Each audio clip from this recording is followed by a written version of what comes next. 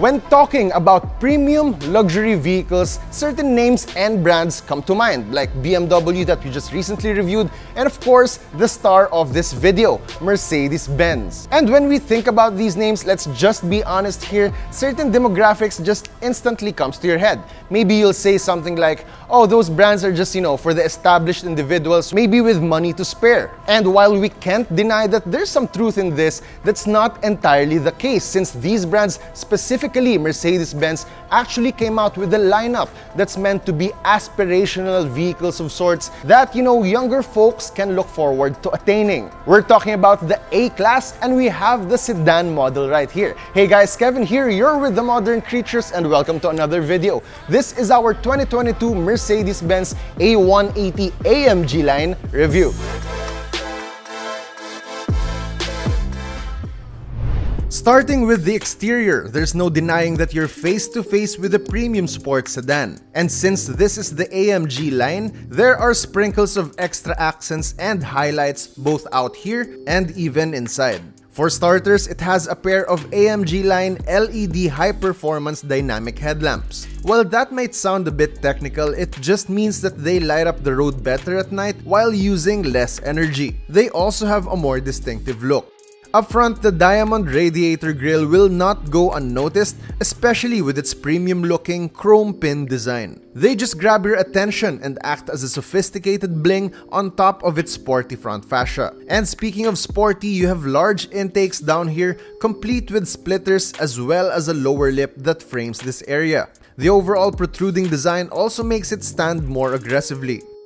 While things are more on the sporty side up front, the rest are somewhat toned down and more elegant with a flowing design and chrome accents, as well as leading lines for the sides. Heading towards the rear, things begin to shift to a more mature tone, but still with hints of speed. We see the edge of the trunk that kind of extends to a really short tail, and of course, this pair of dual exhaust tips that are just more for show. What's interesting though is the extra attention to detail that the company has put into this vehicle, like this Mercedes-Benz badge on the headlight and even putting the signature of Gottlieb Daimler on the windshield, one of the founders of the company, among many other things. And finally, rounding up the exterior are these 18-inch wheels with AMG alloy rims. For the exterior, I like how this vehicle has that classic Mercedes-Benz styling. It has those flowing curves and straight lines that altogether combine premium quality and also sophistication, but at the same time with a hint of sportiness. I also like that the use of chrome trims aren't over the top and look just right. But really, it's the diamond radiator grille with chrome pins that just sets this vehicle apart and puts its design on a different level. Well, for me at least.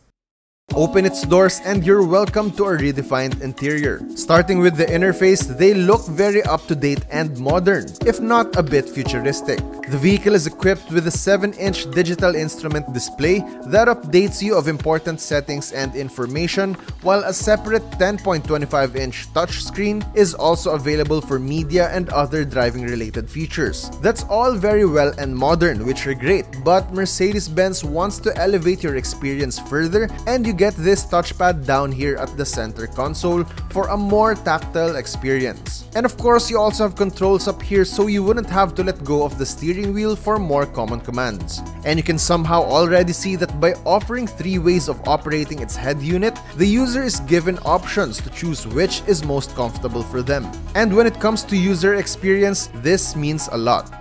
Moving on, the cabin gets the AMG line treatment as well, combined with metallic accents and gloss black trims scattered inside. These are seen evidently on its aircon vents, steering wheel, and center console. Speaking of its aircon vents, the company says the entire look was inspired by the ones seen in aircrafts, and it adds a nice contrasting old school vibe to its futuristic displays. Plus, they go very well with the seats wrapped in Artico leather and Dinamica microfiber that together give the interior a very premium racing feel. This continues to the dashboard and we see stitchings that add extra value of craftsmanship craftsmanship when you're seated inside. Driver gets sports pedals, thigh support together with the front passenger, and seats that are bolstered very well. With your time with the vehicle, the seat really centers your weight as to not throw you around corners and keep you comfortable. The interior is also spacious even with up to 3 passengers. A total of 4 is doable but might not be the most comfortable. For connectivity, you get USB-C as standard for wired, but Bluetooth is also an option.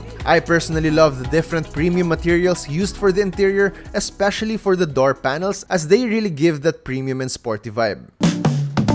For its features, you have the usuals like push to start button, electronic driver and passenger memory seats, and compatibility for Apple CarPlay and Android Auto. But it also comes with a lot of features that you don't just see anywhere else. For example, it has seat kinetics, which slightly adjusts and moves the seat orientation in intervals to minimize fatigue from long drives. It basically lets your muscles breathe throughout the drive. Another thing is the MBUX, or the Mercedes-Benz user experience. This uses the usual voice command technology. Hey Mercedes, how can I help? Activate seat kinetics. By saying "Hey Mercedes," it activates the virtual assistant and helps you whether you need to navigate to your destination or make calls hands-free. But what's interesting is that the software learns of your preferences over time and remembers small details. For example, it remembers your favorite route to work and the playlist you listen to the most, so that you get a more personalized experience. In terms of safety, the Mercedes-Benz Intelligent Drive will assist you and is basically a suite of advanced assistance systems for enhanced safety while driving. Of course, you have your reverse camera and sensors to guide you, especially in tight spaces, but it's also equipped with active braking assist that warns of possible collision and applies automatic braking if needed in case it senses that you're bound to hit an obstacle. It also comes with active parking assist with Parktronic that takes over your steering and guides you once there's a parking slot nearby. We were able to try this out in a tight space and the vehicle was able to steer itself successfully into a free parking slot. It could be a really useful feature if you need it, but if not, it's mostly for showing off, in my opinion. But on the road and with you behind the wheel, you get to taste the difference of driving a Mercedes-Benz with its refined experience. Unlike other sports cars I've driven that are somewhat hostile and abrupt when it comes to acceleration, the Mercedes-Benz A180 has a gradual pickup of speed, so things are smooth and composed, versus an equally powerful vehicle that feels more like it's been itching to get out of its garage. And this refinement in performance for the A180 is experienced whether you're on a steady highway or taking on winding mountain roads. We were able to experience both and prove that it offers a more composed but agile performance even on zigzags compared to other vehicles. It was able to keep its passengers stable instead of being thrown around, which, of course, resulted in a very comfortable drive. Considering how effortless it was for the A180 to launch itself from being stationary, the same is experienced when you need to come to a full stop. Braking engages right away but somehow feels like it ensures a gradual application of your input so as to not experience sudden jerks from braking too hard. Driving this vehicle essentially makes your passengers feel comfortable right away, while you, the driver, is then treated to all the bells and whistles that the company has to offer for this model. For handling, it really has a refined steering and it really leans toward the direction that you lead it to, so that's a good thing, especially when taking on curves. But on top of that, you get to feel that feeling that sets vehicles like these apart from the rest. And those are usually in the smaller details where it matters, like precise steering input, gradual and smooth pickup of speed, and even braking, ease of accessibility of its features, all rolled up in one premium and sporty sedan known as the A180. The 2022 Mercedes-Benz A180 AMG Line is priced at 3,090,000 pesos. Again, this is not an affordable vehicle, but could easily be something you could save up for as a young professional in order to get that refined craftsmanship and refined driving experience at a more attainable price tag. And that's about it for our 2022 Mercedes-Benz A180 AMG Line review. As always, visit our website and follow us on our social media pages for more news, features, and reviews. Once again, that's it for me. I'm Kevin. Thank you so much for watching, and we'll see you again in our next video.